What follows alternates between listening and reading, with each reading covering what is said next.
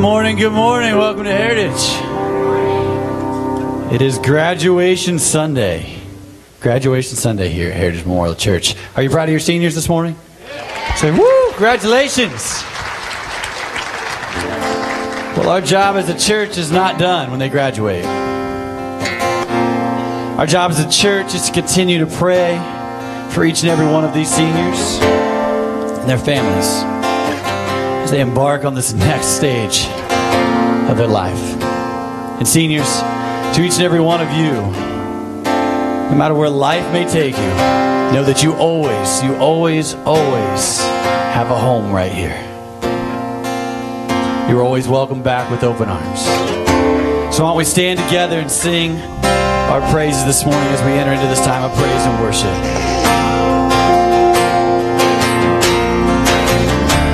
Before I spoke a word, you were singing over me.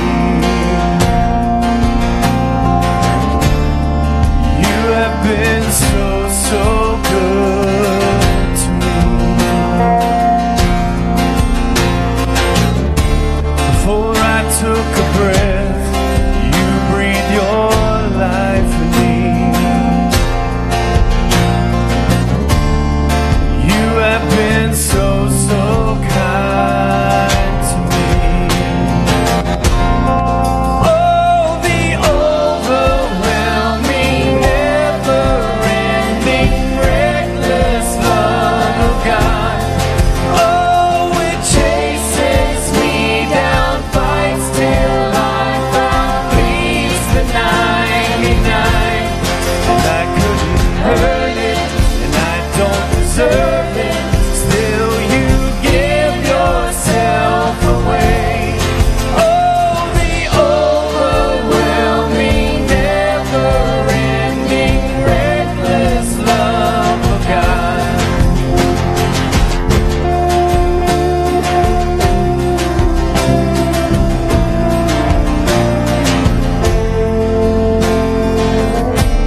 When I was your foe, still your love fought for me. You have been so good to me.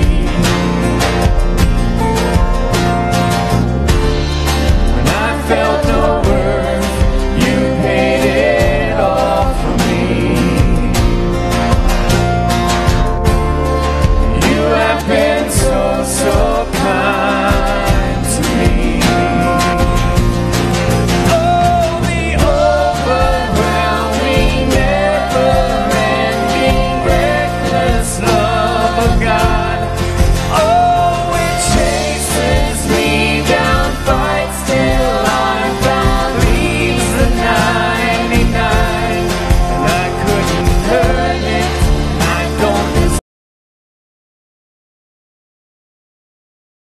away. Oh, the overwhelming, never-ending, reckless love of God.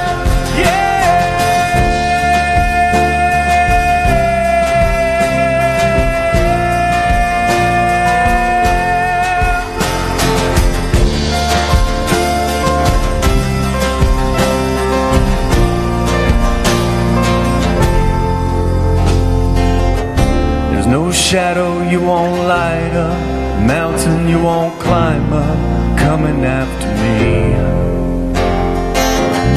There's no wall you won't kick down, lie you won't tear down, coming after me. Declare that this morning. There's no shadow. There's no shadow you won't light up, mountain you won't climb up, coming after me. There's no wall you won't kick down, lie you won't tear down, coming after me. There's no shadow you won't light up, mountain you won't climb up, coming after me. There's no wall you won't kick down, lie you won't tear down, coming after me.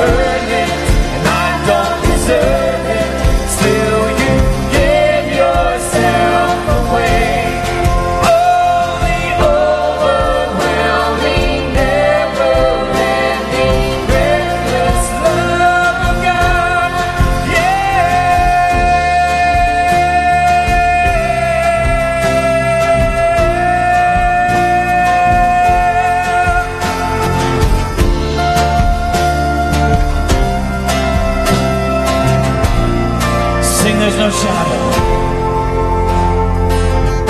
There's no shadow you won't light up, mountain you won't climb up, coming after me.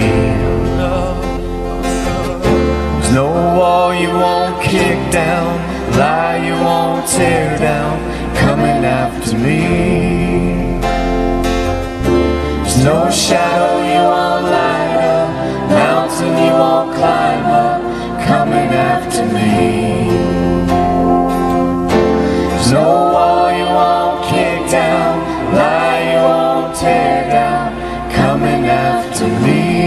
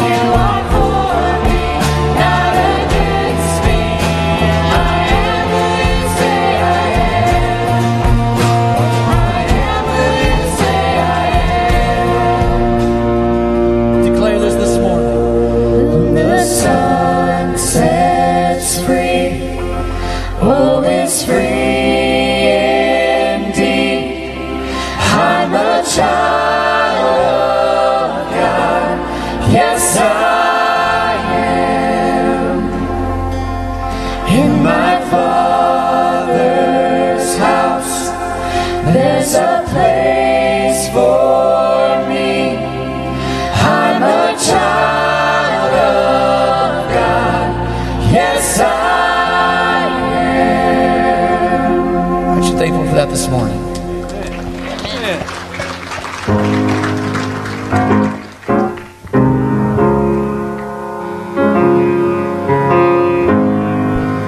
Would you help me sing this out this morning? I've been held by the Savior.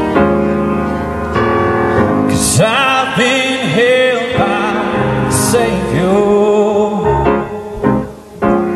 And I felt fire from above. 'Cause I've been down to the river. I ain't the same, the prodigal return. Sing it out. 'Cause all my hope is in Jesus. Thank God that yesterday's gone. And all my sins are forgiven. And I've been washed by the blood. I'm no stranger to prison. I've worn shackles and chains. I've been freed and forgiven. Yes, I have. I'm not going back. I'll never be the same. That's why I sing. All my hope is in Jesus.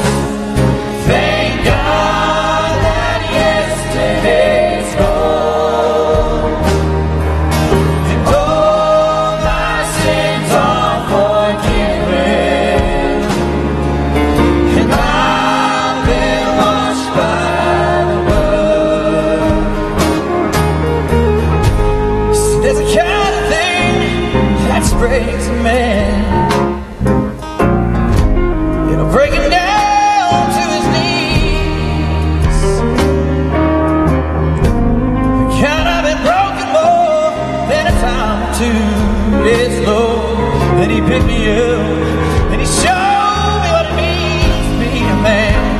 Come on and sing it. All my hope is in Jesus. Thank God that yesterday's gone. And all my sins are forgiven. And I've been washed by the blood.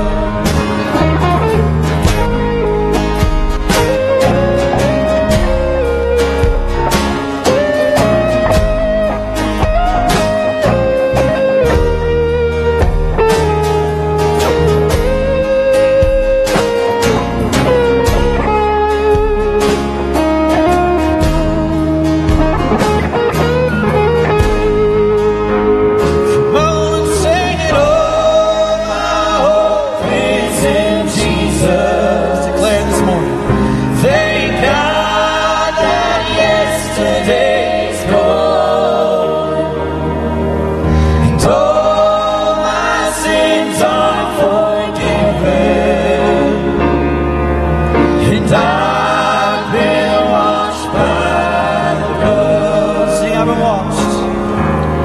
And I've been washed by the blood. Amen.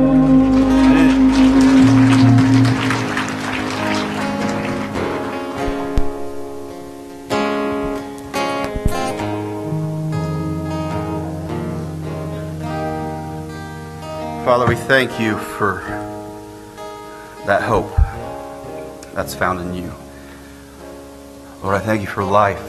I thank you for new life that is found in your Son, Jesus, who lived a perfect life, died a sinner's death, and through his resurrection we can have a resurrected life, a resurrected hope, forgiveness of sins, an eternity with you, and a purpose-filled, a joy-filled life here and now. Thank you for your Holy Spirit, Lord, that is present here with us, who's moving amongst us this morning, who's in the hearts of every believer here this morning. Lord, I pray for the graduates that are represented here, Lord, that they will not lose sight of you. And Lord, I confess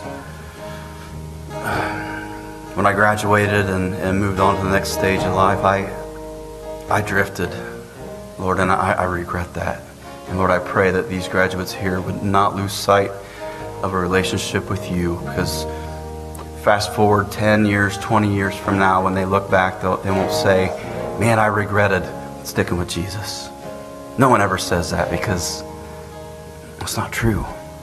God, we're thankful for that relationship we have in you. And Lord, we don't regret it a single day.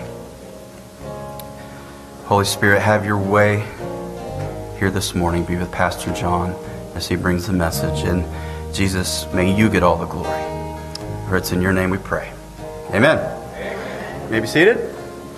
Just before we receive the offering, if you grab your bulletin, turn it around, and read some of the highlighted things that are coming up in the next week or so. The Journey class coming up. We have absentee ballots for the church election at the welcome desk. Also, Memorial Day picnic was not yesterday. Hopefully everyone got the memo. It's going to be this Saturday, and it's going to be from 5 to 7. Some of your bulletins say 5 to 7, some say 3 to 5. It'll be this Saturday, 5 to 7 Rose Avenue. Be there or be square. Also, men's outing will be next Saturday out at Waters Farm, June 2nd. Actually, this Saturday, not next Saturday. So hopefully, guys, you can attend that. And I forgot, welcome home. Welcome home. Sounds like you guys forgot too. Welcome home. All right. If you're here for the first time or the first time in a long time, we are glad that you're here. If you would, fill out a yellow welcome home card that should be in front of the pew, in front of you or behind you, somewhere around you. If you would fill that out and turn it in at the Welcome Center, and there you'll receive a gift from us, just to let you know that we do appreciate you being here. All right? Time for offering. This is our war cry, we'll rise up. And this is our time to rise up. Rise up, yeah. I thought by now I would get it. His love for me is unmeasured. Still feel like I could do better. Was paralyzed by depression, but heaven and earth came together. And you came to my rescue. I use my voice as a weapon, on earth like it's in heaven. Yeah, I never handle things too well, but I was made to fly, not to fail. I don't need man to prove for when God sent me to bring heaven down for the kids going through hell. Yeah, we gon' make it. I don't care what the world's been saying. It's time to step up, not cave in. The grace he gave us, amazing. A love that could conquer the hatred. But it's up to us, a new generation, to show his love from the ends of the earth to the day he comes. This is our war cry, we'll rise up. And this is our time to rise up. This is our war cry, we'll rise up. And this is our time to rise up. Okay, we turn the stage to an altar at the last show. Something about when you know you're being impacted.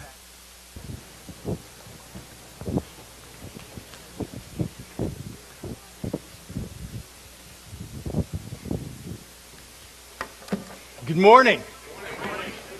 It's a privilege to stand before you this morning, and the reality of getting a chance to recognize our seniors this morning, our graduates, and I just maybe can stand before you this morning and communicate from them to you as parents, grandparents, guardians, Sunday school teachers, the church in general, if you're a neighbor. thank you for investing in them. And they have achieved what they've achieved because they've had this support group around them. And the cool thing is that we've gotten to be a part of that as a church. And we're thankful this morning for you guys being willing to be here. And we're going to take a few moments. And if there's something that you're going to tweet from this morning, here it is. What I'm going to give you this morning is not rocket science. All right? It is not rocket science. But if you apply this stuff to your life, you will have rocket-like power bestowed upon you from on high. And so as we approach the Word, I still have these things called readers. They're strange things to me, but as I've matured over the years, things like this come up, and don't let these be a distraction. These go on, they go up, they come off, etc. And I still haven't been able to figure out exactly how to use them. But as we approach the Word of God this morning, we will find ourselves, and we will eventually find ourselves at Acts chapter 1. And I've titled this, The Disciples' Baccalaureate. Now, to my understanding, we locally do not have baccalaureate services. This would maybe be considered something similar to a baccalaureate service. And to just maybe give you a quick description of it, it would be something maybe of a moving or emotional experience for students, faculty, staff, church members, because normally those services are held at church. And when individuals attend these things, they just encourage the graduate, hey, slow down for a moment. Take a breather. Appreciate the fact of what is actually taking place in your life. And if there's an emotion or two that goes along with that, I'm going to give you the right to go ahead and shed a tear. Cry if you need to. And we'll acknowledge that. So as we jump into this morning, prior to the scripture, allow me just to share just a few things. Back in 2014, Hong Kong, political democracy was actually saved by yellow umbrellas. The government at the time was actually considering proposals to change the whole electoral system of the country.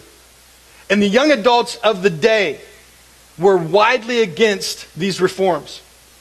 They were fearful of the future, especially of their country deciding to do something different, and they chose to do something about it. So they arranged these very peaceful protests and sit-ins to display to the government that the people did not want these changes made to their democratic system. They were fearful of the creeping communistic mindset that was coming into their country. These protests actually overwhelmed law enforcement. And the highest numbers that they recorded were upwards of 100,000. And those sit-ins actually persisted over 77 days. Well, they purchased those yellow umbrellas actually first to be used as a shield against pepper spray. But eventually these umbrellas became the symbol of the movement. And the majority of these protesters were in their early 20s to late teens. Together, young adults and college students in Hong Kong took a stance on their political system. And again, that's maybe just one example of what people your age are capable of accomplishing. You've probably used something similar to this, either Facebook or Snapchat or Reddit or Dropbox or ModCloth. Did you know that all of these companies have something in common? They were all started by college-age students. Young adults are very actively changing our world. They're saving democracy and they're starting companies. Many of you will be graduating later on this afternoon, or you've been through your high school's graduation already.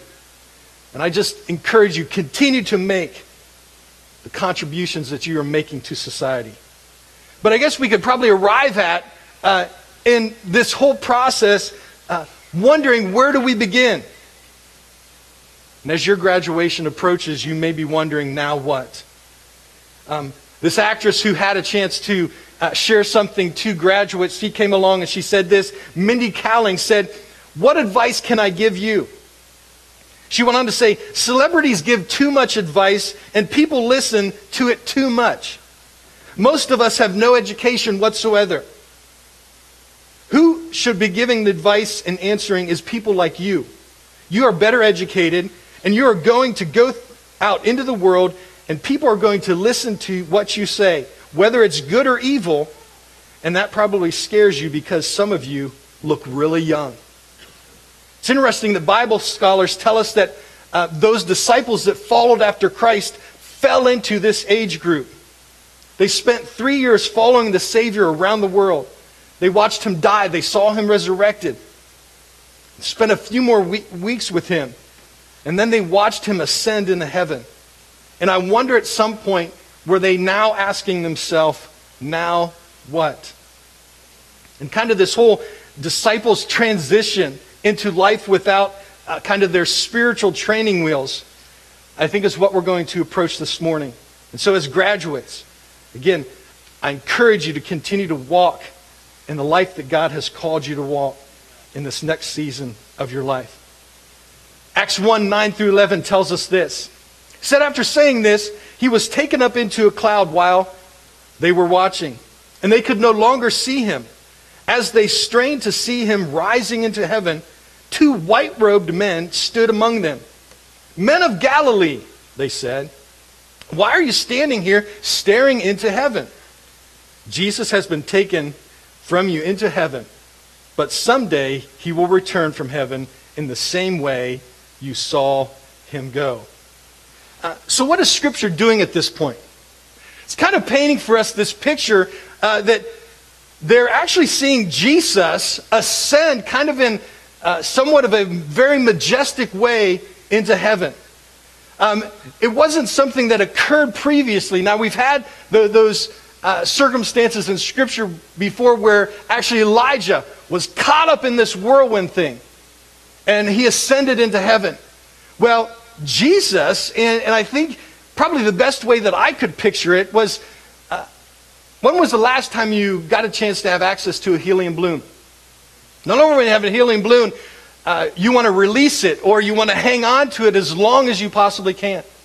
But it's maybe if you can think back to one of those moments in your life where you had a chance to go outside and just release that balloon, and you stood there, and you stood there, and you stood there, and you just looked up as high as you could look and trying to follow that balloon until it disappeared.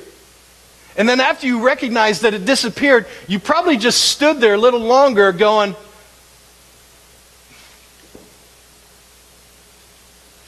okay, it's gone now. Well, again, something similar took place, and it gave the disciples an opportunity as Jesus closed out his time here on this earth. They find themselves over these couple verses just in that moment where they were with Jesus, and again, there was this majestic thing that took place, and Jesus was just lifted up into the air, and the Scriptures just speak about how the clouds then kind of consumed him, kept them from seeing. So they saw him ascend, and he was no more. And I guess as we approach this, what's interesting is that when they finally acknowledge that, all right, Jesus is gone, somewhat maybe startled, now there's 2 angels standing among them. And again, we're reminded what they say. Men of Galilee, why are you standing here staring into heaven? Jesus has been taken from you into heaven, but someday he will return from heaven in the same way you saw him go. I don't know if it's kind of like one of those gunfires at the start of a race, but this was the closest experience the disciples had to what I would consider a graduation. Again, they didn't walk across the stage to receive some kind of degree, but this was the beginning of their next chapter. And again, for the disciples, 3 years they'd been preparing for this life without Jesus. The disciples had to take what they had learned and apply it now that they were out on their own. And as graduates, you're in the same spot. All of your education up to this point has been prepared for you for what is next. So again, I ask that question, so now what? Can we learn something in the reference to what happens from beyond this point. And I want to give you three things as we approach this. One being, and again, here's the things that we need to directly apply to our life. Jesus has empowered you to proclaim him everywhere you are. Let me say that again. Jesus has empowered you to proclaim him wherever you are. The very last thing that Jesus said here on this earth was Acts 1:8, but you shall receive power when the Holy Spirit comes upon you. And you'll be my witnesses, telling people about me everywhere, in Jerusalem, throughout Judea, in Samaria, and to the ends of the earth. The last thing that Jesus instructed his followers was to go.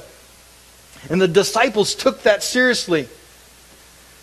And in fact, historical documents and tradition will lead us that all but one of those disciples were actually killed violently because they followed Jesus' command to go and tell everyone the good news. Do we as followers likely see the need to spread the gospel, but in reality, do we actually do anything about it? Think about that. Do we actually recognize, yes, we see that God is calling us all to this, not just specifically the disciples? Graduates, you're walking in a fresh season of your life.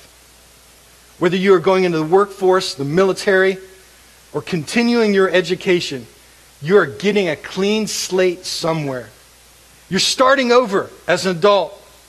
And somewhat, you can actually be anything that you want to be. You can shake off these old generalizations or stereotypes about yourself and actually create something new and better for which to be known. You can start choosing to be known as a person that lives out your faith, a person that freely shares the good news that God has changed your life. And this is how the disciples lived. They took the command Jesus has given them in Acts 1:8 seriously. And we as his followers need to do the same. The late Charles Spurgeon said this: every Christian is either a missionary or an imposter. Think about that. You're either someone who's choosing to follow after Christ and communicating that with the expression of your life, or you're just someone who's phony. Someone who's a pretender. We all need to take this action very seriously. And again, what steps could you take to actually live out Jesus' command to spread the gospel? Number 2, prayer is critical to discovering what's next. In Acts 1, verses 12 through 14, it says this: then the apostles returned to Jerusalem from the Mount of Olives, a distance of half a mile. When they arrived, they went to the upstairs room of the house where they were staying. They all met together and were constantly united in prayer, along with Mary, the mother of Jesus, several other women, and the brothers of Jesus. During the 10 days between the ascension and until the coming of the Holy Spirit at Pentecost, Jesus' followers gathered together in the upstairs room in a home in Jerusalem. They prayed while they waited. They did not know what their next move was. So they gathered, they prayed, and they waited. Here's a question for you. Do you live out your life that prayer is your instinctive response to a lack of clarity? Often, instead of praying, we face, when faced with life with a difficult choice, maybe there's some stress added to it, and what eventually happens is we just choose the option that we like best. Then we actually take what we've decided, and then we go to prayer, asking God to bless basically what we've decided to do. We want God to validate, hey, here's the conclusion that I came to, God. Can you place your anointing on that? The disciples took a different approach. Again, this season of transition was an opportunity for God to speak very loudly into their lives what is next. Isaiah 58:11 says this, "The Lord will guide you continually, giving you water when you are dry and restoring your strength." They trusted that God would guide them to what was next. How do we trust for His direction in our lives? How do you as graduates know that you're on the right path that God wants you to walk? And we read, I guess in Matthew, it says in chapter 10, verse 39, this comes out of the New Kings, but I have the Message up there. "He who finds his life will lose it. He who loses his life for my sake will find it." And this is out of the Message. If your first concern is to look after yourself, you'll never find yourself. But if you forget about yourself and look to me, and me being Jesus, you'll both find yourself and me. Graduates, seek Jesus. Listen to Him. Talk to Him. And spend time in His Word. If we are constantly looking for ways to align our lives with Jesus, we will remain on the path that He has for us. The journey might not be the prettiest or the Instagram worthiness. The disciples encountered some very harsh and brutal moments, but God was faithfully right by their side, and He will remain by yours. Share Jesus with others. 1, pray for God's direction. 2, and then number 3, you need a community of believers. You need a community of believers. Check out this video. Hey guys, I'm gonna go defuse that.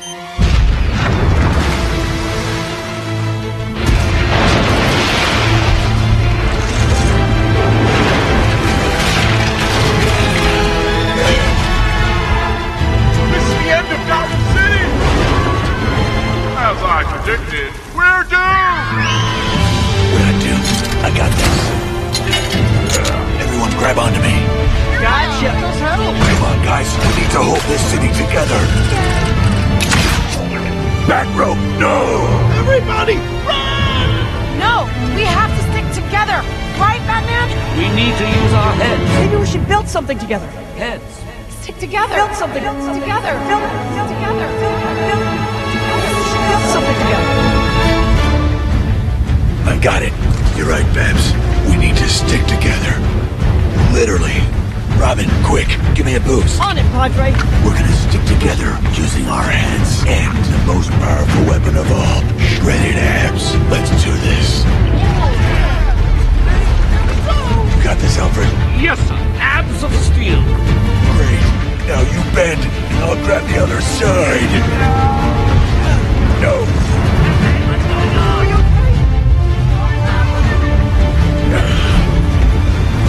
Joker, please help us. No, I'm not gonna help you. At least, if this city is destroyed, I'll die knowing I'm your greatest enemy. I'm gonna have to die to know it. Shut up, Joker. If there's no Gotham, then I'll never get to fight you again. What? You're the reason why I get up at 4 o'clock in the afternoon and pump iron until my chest is positively sick. You're the reason I've given up a life spent with Russian ballerinas and lady activewear models. And if it wasn't for you, I never would have learned how connected I am with all these people. And you. So if you help me save Gotham, you'll help me save us. You just said us? Yeah, Batman and the Joker. What do you say? You had me at shut up. How are your abs, bro? Too much flab, not enough ab. Why? Because I need you to crunch them. Citizens of Gotham, we need all of you to join us and help bring this city back together.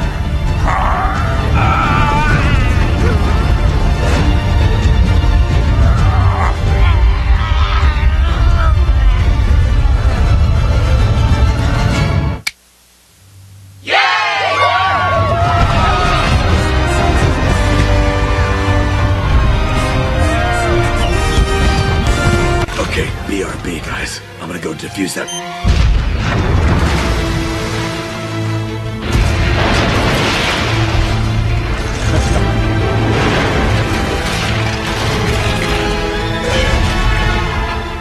This is the end of Gotham City! It's looping, so there you go. Batman and the Joker and all the rest of the Legos figured it out. They had to be together. They had to recognize each other within their community. Check out what happens when the church comes together. This is, as we just kind of continue on in Acts, all the believers devoted themselves to the apostles' teaching and to fellowship and to sharing meals, including the Lord's Supper, and to prayer. A deep sense of awe came over all them, and the apostles performed many miraculous signs and wonders. And all the believers met together in one place and shared everything they had. They sold their property and possessions and shared the money with those in need. They worshiped together in the temple each day. They met in homes for the Lord's Supper and shared their meals with great joy and generosity. All the while praising God and enjoying the goodwill of all the people. And each day the Lord added to their fellowship those who were being saved. Again, maybe let's just acknowledge the stage that's being set in this passage. 3,000 conversions at Pentecost. Jerusalem found themselves with this strong fellowship of believers. Jesus, in the flesh, had not been gone from the earth very long. And the majority of this group were young believers. They didn't know as much as they wished they could have known about him. But they were passionately living their lives in honor. They spent time with one another. They studied. They prayed together. They took communion and worshiped together. They even pulled all of their money and used their money. They sold what they had and took that money and provided for others. They treated one person's problem like the team was going to face and resolve that problem together. Boy, how the church should be doing what they're doing. Just like that first century church. Again, the disciples were thrust into an entirely new world when Jesus left. They looked to one another for support. And they invited everyone to come along on their journey with them. And we need to do the same. All of us need to belong to a strong community of believers. Graduates, you're going new places over the next few years. And wherever you land, I encourage you to find a place to worship, find a place to grow, find a place to belong. And it's already been mentioned in this service, and we want you to be reminded that you will always have a place here with us. This is your home, and you're going to find other homes along the way. Make sure you surround yourself with a community of believers. In Hebrews 10 it tells us, let us think of ways to motivate one another to acts of love and good works. And let us not neglect our meeting together, as some people do, but encourage one another, especially now that the day of his return is drawing near. We need one another. We need to encourage people in their faith. And we need friends that can build up ours. And God did not design us to go through life alone. Now, when I see you graduates, I'm going to label you as titans of community. You probably have more than one, if not 2, 3, 4, 5, or 6 apps on your phone. And you could jump on one of those apps right now and actually count the friends you interact with daily, probably on an hourly basis. Well, what's amazing